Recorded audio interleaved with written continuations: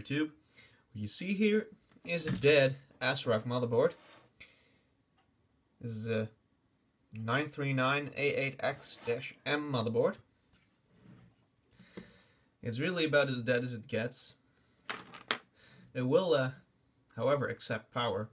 The board will power on, but it will beep like there is an error in the CMOS, or at least some sort of memory error.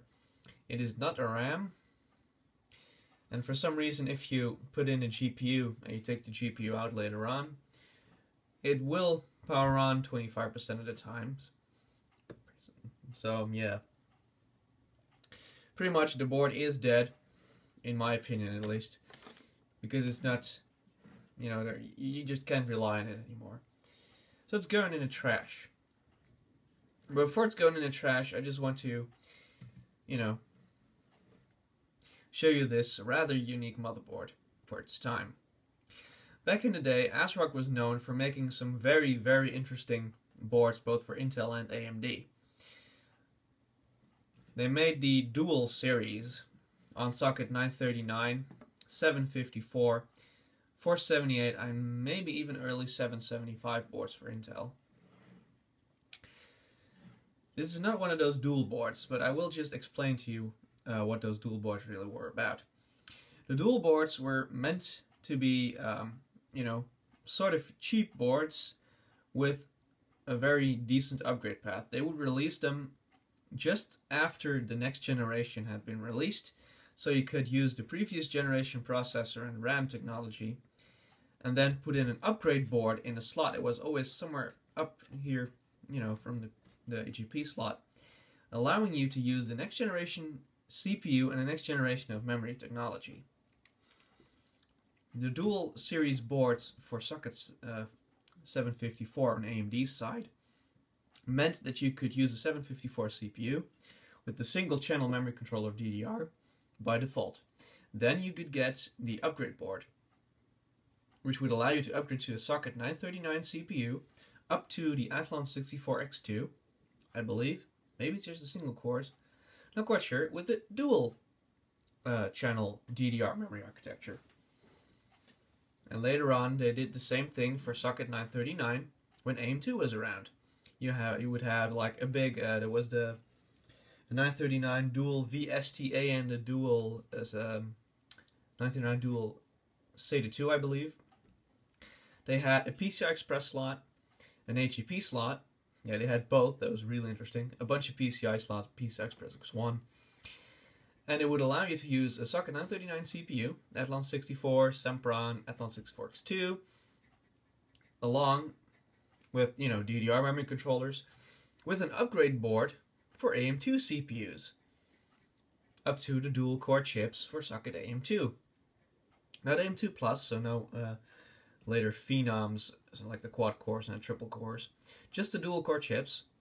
But I do believe that they supported up to the later Black Edition AM2 CPUs, as long as you were socket AM2 and a Plus.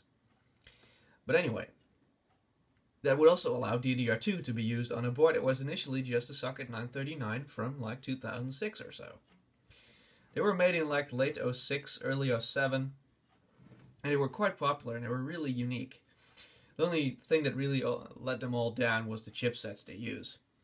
This board uses that same kind of chipset. It's not a VIA chipset. It's not an Intel chipset. It's not an AMD chipset. It's not even an SI frickin' S chipset.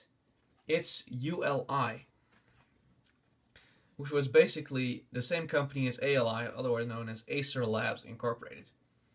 Pretty much, Acer produced North Bridges and South Bridges for these motherboards, and they were rather faulty. The chances of getting a DOA board, as we called it, or pretty much a dead-on-arrival board, were, well, very, very high. On the other hand, though, if you got a board that worked, chances were that they would pretty much last forever. But yeah, this is not one of those boards that actually work forever. This is actually the second board of this type that I've owned. And there's definitely no exception to the pretty much poor, very poor reliability of the ULI chipsets. It did, you know, this chipset did pack a lot of features though, like those forwards compatibility options instead of backwards compatibility, which was rather unique for the time and is unseen these days. I'm looking at you, Intel, with your frickin' socket changes every 2 generations. For the love of fuck. Anyway, so this board actually packs a pretty good, or pretty healthy amount of features. This is a micro ATX board, but it does feature 7.1 channel surround sound. It's an ULI 100 megabit controller. It does have 4 USB ports and all your legacy ports on it. It has 4 DDR DIMM slots. 4 slots on a board in this price range at the time was pretty much unheard of. It has plenty of headers for, you know, expanding stuff, and it also has SATA. It's SATA 1.5 gigs, so it's not really all that special. But, you know, this is supposed to be a low-end board, and it, you know, did pack all of the latest features pretty much that were available at the time. Because these are in fact dual channel, as you can see by the labeling. 2 blue ones, 2 black ones, pretty much Asus labeling. Because, well, we all know that ASRock is the budget division of Asus. Although the quality control at ASRock at the time was definitely a lot worse. One pro of this board, though, it has a rather thick PCB for its time. It's quite a heavy board, even without componentry on it. And I believe, I just have to check real quick, by the way, if this is the board that we had to resolder, or that this is the newer board that we imported from Estonia. Or was it Latvia? I'm not quite sure. I think Latvia, actually. This is another rework board, okay. So this is, in fact, the second board that I owned of this type. It was used by my girlfriend as her home theater PC with an Athlon 64X2 3800, or no, actually it was the 4400 plus dual-core CPU. Had 4 gigabytes of DDR RAM in here. And as a video card, she used a 4350 AGP card with HDMI. It worked actually very, very well for a short period of time, unfortunately. Then the board started acting up. And after some diagnosing the frickin' problem, we pretty much came to the conclusion that the first board was sort of sketchy, so we got rid of it. Or, well, we didn't actually get rid of it. We actually had to resolder the audio because the audio chip actually failed. And it actually turned out to be a loose connection on the back side of the board. I'll actually show you where everything went wrong. Need to make sure I can find a Realtek chip first. This is the zone where the audio chip is located. And it had a loose connection somewhere around here. One of the copper wires was actually sticking out of the board. So we had to get that resoldered, and then sound worked again. But in the meantime, we actually ordered a second board of this, and we got it from Latvia. That's actually the board that you see right here. It was a slightly older revision, older BIOS version, but it was well known to be stable. We got it with the driver CD, and after just, I think just a matter of weeks, it actually started exhibiting the same problems as our first board did of this type, the 939A8X-M. Because it would just, once you powered it on, it would just go like beep, beep, beep, and, you know, beep the shit out of us. And they always somehow related back to some sort of corrupted memory in some places. We figured that it would be, that was actually the CMOS because, or well, the BIOS chip was corrupted, because that's what the manual indicated for the particular beep code that we received. So yeah, but replugging the video card seemed to fix it every single time, up until, you know, the last week of its use. Then it just never came on again. So that's a real shame. These boards were actually jam-packed with features, it's just that they were let down by their North Bridge, which just doesn't seem to be able to properly read its diagnostics, I suppose. Because there's no signs of damage on the board anywhere. It's not even all that flexed as the first board was, yet the first board seemed more reliable. That board was sold on in an HTPC case. And this board remained here, because I wanted to test it out and see if I could get it back to life again like I did with the first board. Because I could revive it for some reason, and apparently it's still in use today, but this board is definitely done for. So yeah, that was pretty much the history lesson on the very, very unique boards that ASRock produced in the mid-2000s. And now we should finally be able to reach the point that I wanted to make this video about, and that is disassembling this board and chucking it away. So first of all, we'll just start with removing the RAM. I already took the CMOS battery and it's already in a ditch somewhere. DIMM number 1, as you can see right here. This is DDR266. It's a 512 megabyte module of PC2100. That's my testing RAM, I suppose, because I don't really use PC2100 anymore in anything.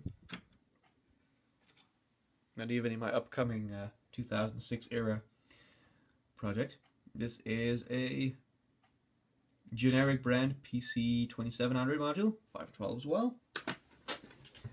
That will go in my memory bag because the memory is tested okay.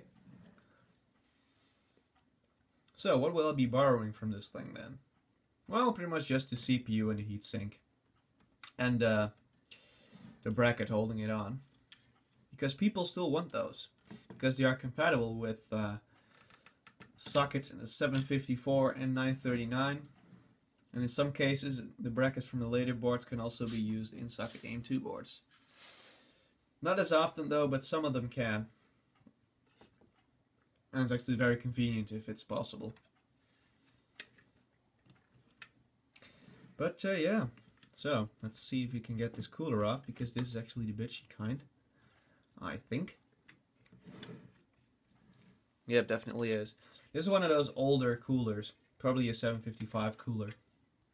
754, I mean. Where you had to, you know, push down this tab so you could remove the heatsink from the board. Unfortunately though, a lot of the times you could not get the proper pressure applied, so it would not come off. What I oftenly do is just I push it down and I pry it forward, because quite frankly these things are under a shitload of tension. But yeah, like I said, these are a bitch to take off, and this one is definitely not moving. See, that kind of shit happens. And you wound yourself if you're, or injure yourself if you're unlucky as I am. But yeah, anyway, so I will be taking off the heatsink and taking out the CPU. I will take off the mounting bracket, and that will be the end of this board. It will be going in the dumpster. But I did want to, you know, talk about these very special ASRock boards from that time period. And this board was pretty much the low-end, small brother of those later boards that I talked about that I owned. I owned a 939 dual VSTA for a long time. I actually have a video of that on my channel with a dual-core CPU as well. And it was a blast, really. I kind of loved that board.